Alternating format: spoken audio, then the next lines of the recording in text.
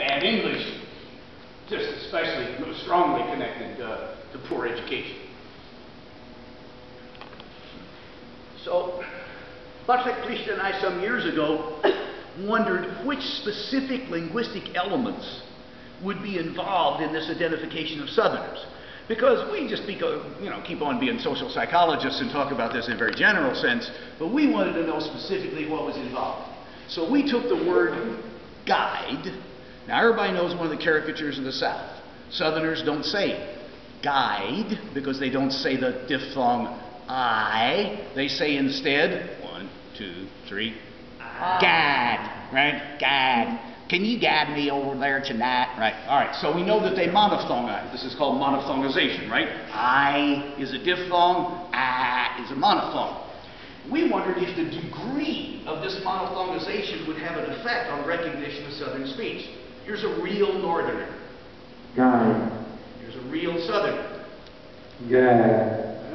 But what we did was to take the real Northerner's voice and then acoustically modify it with the stuff that you see in the middle here, which I don't have time to explain to you tonight. It was scientific stuff, believe me. So we modified it, so we made 7 steps of guide from fully diphthongized to fully monophthongized. Okay? Here they are. Guide. Guide. Guide. Guide. Guide. Guide. Guide. So this went from guide to guide. Right? And I'm sure you can hear the difference between 1 and 2, 2 and 3, 3 and 4, 4 and 5. Couldn't you? Not only do you say you can't, but phoneticians told me and Bartek that we were crazy. They said nobody is going to hear this. The truth is that Americans heard it perfectly. There is a statistical difference between step 1, step 2, step 3, step 4 when we ask people to do this task. We said, you're going to hear a man and a woman say guide more times than you ever want to hear anybody say anything. We played it a lot of times, and we just mixed it up. And every time somebody says guide, you tell me what city they're from. Right? Easy. And you can see the cities were stupidly arranged from Saginaw, Michigan, straight down to Dothan, Alabama. So, if people could hear those differences, that means the more monophthong you had, the more Dothan 9 scores you would get, right? The more diphthongized, the more I-like, the more 1 scores you get, and say it's from Saginaw. People got it exactly right to our amazement. Here you can see the mean scores, and there was a significant difference between each of those 7 steps. In other words, you are capable of doing what you said you could not do. But the people who took the test, in fact, heard the differences in degree of monophthongization. So that's really cool. In other words, now we know that I is a Southern stereotype. We knew this when we started. But now we know that degree of monophthongization is a Southernness stereotype, which we didn't know. But now we know something even cooler. The score for the man's and woman's voice were significantly different at each step. But this was not a real man and woman voice. We synthetically produced these voices. There was no difference between the man and the woman. The man and woman had the same degree of diphthongization or monophthongization at every step. You thought that women were from Venus and men were from Mars. That is a lie.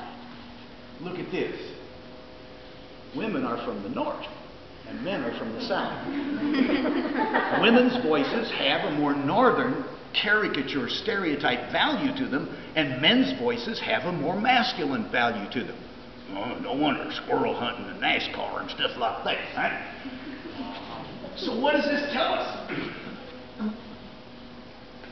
It tells us that bad English is associated with men. Sociolinguists already knew this. We thought we were a bunch of smart alecks. We know, for example, that in language use, women are always more standard speakers than men.